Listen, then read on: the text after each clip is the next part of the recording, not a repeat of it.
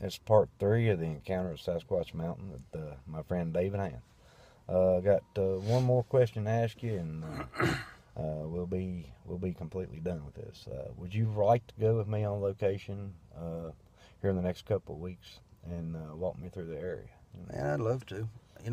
That's been on my mind, I guess, since it happened. I'm an avid outdoorsman and know the game in this area. And, what I heard and the damage that I saw to the trees, I mean, it's 2015. That happened back in 1990. And, it's just been on my mind all these years. And, I'd like for my own sake just to know that, someone else might think the way I thought, Yeah. As I say, I'm familiar with the animals in this area and, avid hunter.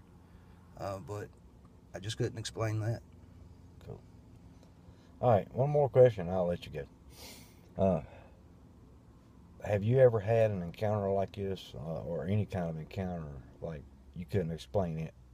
Screams or hollers or anything like that in the last, since before or after your encounter there?